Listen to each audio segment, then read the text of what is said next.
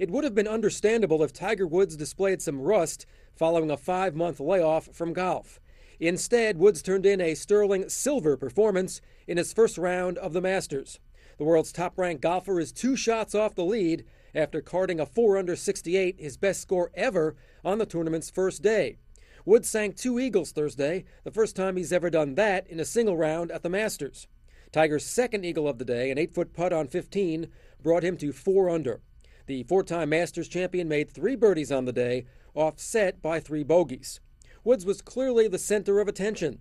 The gallery around the first tee was sparse a half hour before Woods was scheduled to start, but fans were 10 deep by the time Woods arrived. There was some criticism of Woods Thursday from an unlikely source.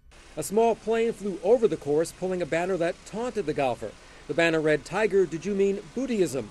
A reference to Woods' claim that part of the reason for his troubles was that he left his faith, Buddhism. Steve Karmazin, The Associated Press.